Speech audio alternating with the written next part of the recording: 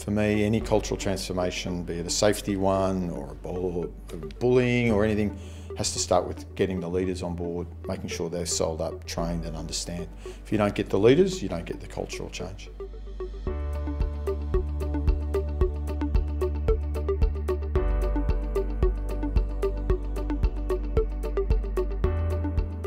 One of the things I really want to keep reminding the leaders is we're still hurting people. And some of these people are seriously hurt. And off the back of that, what are we going to do about it?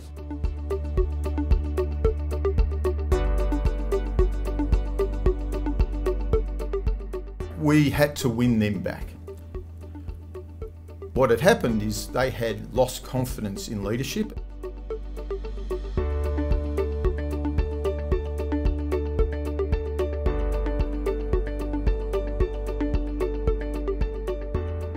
When you co-design it with the people, the solution, implementation is so much easier. It's not just a manager coming down and telling them, do this. It's your solution, your buy-in, and therefore you get a more effective change. So we're really strong on that collaboration.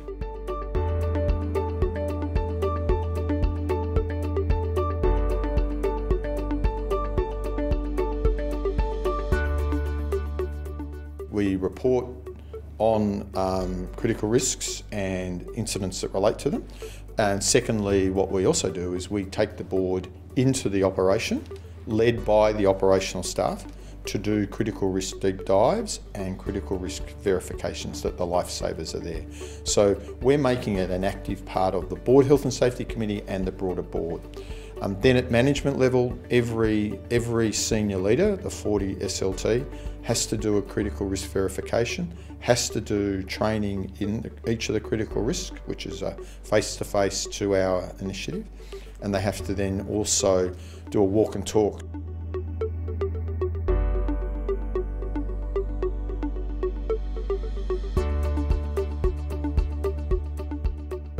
We've designed a stevedoring code of practice, minimum safety standards on how we're going to exchange cargo, and we've designed it with them and with our unions, and we've all signed up to a common way of working on the port. So that's the first way. We then have another 2,500 people who come on and off the port every day, and what we've done, we're establishing is an authority to work office where people who are coming onto the port for work need to come in, seek permission to come onto the port, show they have a safety management plan. If they're doing a specific amount of work, show that they've got the right permits, the right approvals, the right safety systems.